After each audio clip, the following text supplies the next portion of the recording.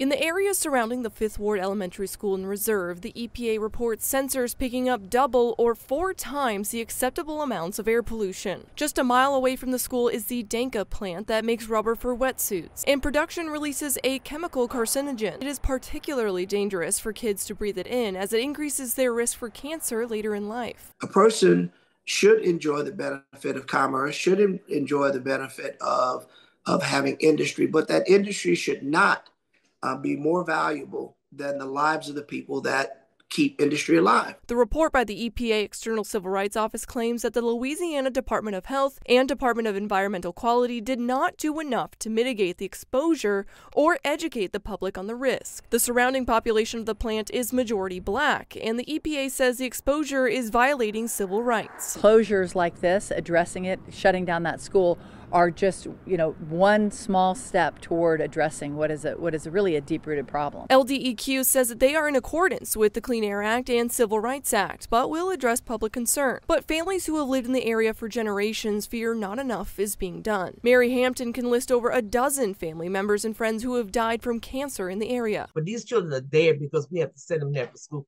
I have a great-grandchild who goes to school there, and I worry about them every day because I know there's an issue there. There's nowhere for them to go. In a statement, LDH said that they are reviewing the EPA report and cooperating in the investigation. Shannon Hecht, Fox 44 News.